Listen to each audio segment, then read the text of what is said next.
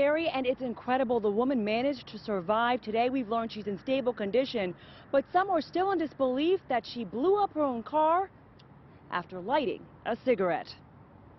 It looks like a tornado ripped through this Pontiac, busting the windows, tearing open the doors, and ripping off parts.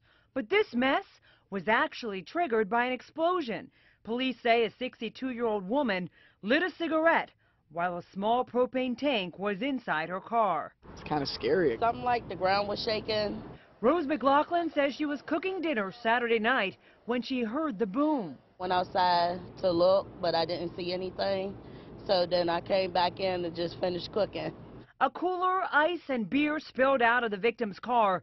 Police say she had the propane tank for grilling at a Pirates tailgate.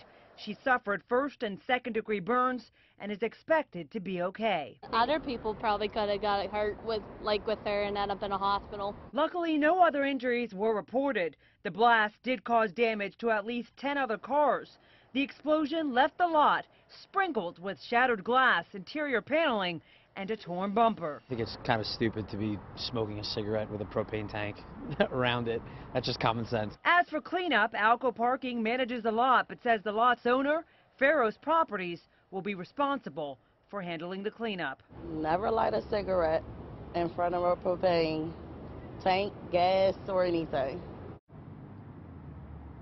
Now, it's a little bit hard to see, but there's glass still here scattered around the parking lot. We're told that the cleanup will start after all these cars behind me leave the lot. That's expected in about an hour or so after 7 o'clock. Reporting live in the north side, I'm Bofta Imam, Pittsburgh's Action News 4. Okay.